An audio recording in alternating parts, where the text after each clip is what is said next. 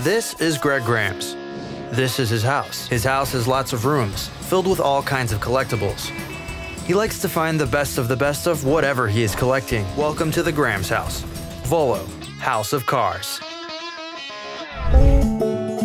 It's Monday morning, and Jay is about to field a sales call that will set the course for his entire week. John Krieger here from Krieger Auto Group. Oh, hi, how are you? Doing well today. My brother and I are trying to locate our granddad's 1947 Buick Roadmaster two-door convertible. It'd be a great thing for us to give to our grandpa and kind of continue on the tradition of a family business, and I believe you might have it at the museum. Well, if you look on our website, we just reduced it to $59,000, so that is the sale price. What about you and your team making the trip down here to Muscatine and helping us deliver the vehicle? Jay's enticed by the idea of delivering the Roadmaster in person, but he has to get permission from his father before making a commitment. It's time for the Graham's weekly war room meeting. We have one of the largest collections of one-of-a-kind cars, and we haven't been finding any lately. How did you let this get past us? A 540K Mercedes. Isn't that like $1 million or something? It's $12 million. The 1936 Mercedes-Benz von Krieger 540K Special Roadster is a car of legendary status. Owned by Baroness Gisela von Krieger during one of the most tumultuous eras of the modern age, the 540K Roadster moved from Paris to Monaco to New York City as she fled from the path of World War II. In 1953, she stored the car in Greenwich, Connecticut, before returning to Switzerland to mourn the death of her younger brother. She would never return to reclaim the 540K before her passing in Switzerland in 1989.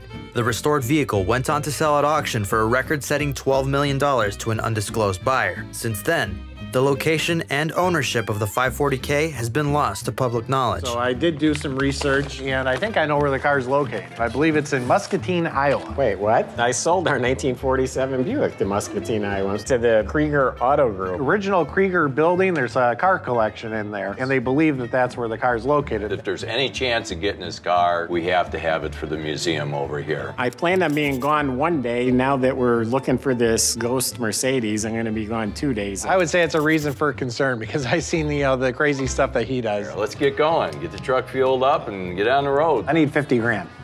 Okay, for what? My movie car guy, he's got a truckload of cars out in Mexico. What kind of cars? I have no idea. All I know is there's a truckload of cars, 7 or 8 cars. Okay. You want to pay 50 grand for a truckload of you don't even know what? They're filming Fast and Furious down there, so I'm thinking these cars might all be Fast and Furious cars, or at least some of them. I can take the risk and maybe make it into 250,000. Strikeouts are costly, though. Brian, if you lose, you owe me 50 grand. This trailer, it's not empty. It's full of gold. Jay is set to deliver the 1947 Buick Roadmaster to the Krieger family of Muscatine, Iowa. But there are a few bits and pieces that need to be taken care of first. We don't ship a car until it's right. I want to pretend like I'm selling it to a family member. Jay took his father's advice and uses Rock Auto to order the parts he needed to complete the work on the Roadmaster. 2 days later, Jay checks the status of the car with his son Ryan, who manages the mechanic bay at the museum. Rock Auto was essential in putting that 1947 Buick Roadmaster back into driving shape so we could get it down to the Kriegers for their big surprise. I guess you could say I'm retired. I don't make any money. I only spend it. I've had the privilege of getting all these exhibits together. We're gonna have another exhibit, kiddie rides. The old-fashioned kiddie ride was called 1953's fastest growing business by Billboard magazine. And in today's digital age of tablets and gaming, Greg is doing his best to keep the memory of that business alive. We have the rockets, the Etzel Tiger, the pig ride, all the different horses. We have 90% of the rides, and the kids can actually ride them. It's morning in Muscatine, Iowa, and the Graham's boys have traveled 200 miles to deliver a 1947 Buick Roadmaster. The man who started the business was actually Joseph Krieger. Second generation was Marvin. Third generation was my father, Doug. Joey and I are the fourth generation. Rumor has it that there's a 540K Mercedes floating around here somewhere. There's been some rumors about that. Well, I hope that rumor can be true. Jay and Brian were kind of a little hesitant to deliver this car down to Muscatine, throwing out the hidden gem that we think the Von Krieger car may be located here. The moment of truth. Wow. Is that the right car? Very nice. That is the vehicle. Buick Roadmaster? Yes, sir. 47. The 47 Roadmaster is as shiny as the new cars we sell on our lot today. When the gate came down, that vehicle, it just shined like a brand new penny. My grandfather, when he sees this car, he's gonna lose I it. think it's an elegant, classy car. Born and raised in Muscatine, Iowa, Gary has been the owner and operator of Gary's Garage since purchasing it from the Kriegers in 1991. You can never tell about the car collector market. Some cars lose favor and the price goes down. Other cars, all of a sudden, the price spikes. I've had a few people ask about that 540K, but I have no idea where that rumor started or how that took off. Jay is impressed with Gary's collection of classic cars, which includes a Daimler convertible and a 512 TR Ferrari. While Jay and Gary take the tour, Brian is a man on a mission. You know, Jay got pretty excited when he saw the 56 T-Bird with a for sale sign on it. I think he's trying to bring that one home. There's only one spot in the trailer, and it's going to be with a Mercedes. Well, I haven't found it yet. I didn't think you would. Well, I do have a Mercedes here that I'd take $12 million for.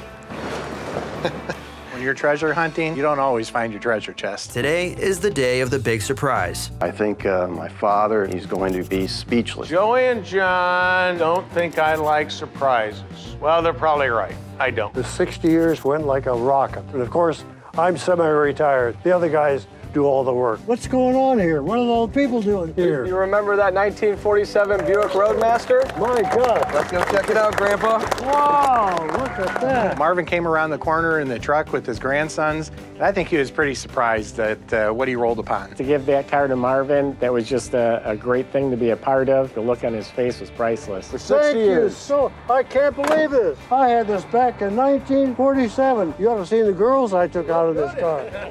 My gosh. Seeing my grandpa drive off in that 1947 and that smile on his face, it's something that I will take with me for hopefully the next 60 years of business. You know, Jay seems to think that we're done looking for this Mercedes, but something that he forgets, I'm the one driving.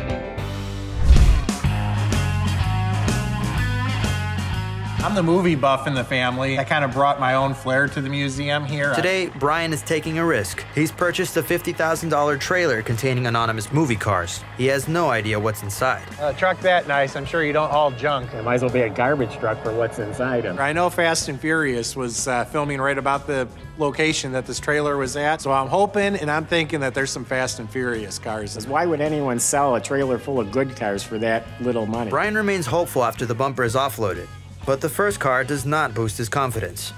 I don't know if this is Fast and Furious or not, but maybe it's a camera car or something. I think it's a rusted old Blazer. We opened the trailer and the first car was a piece of junk. I didn't think anything else good was coming out of there. Well, here's the Honda Accord. Those are popular. This thing's been sitting in a field.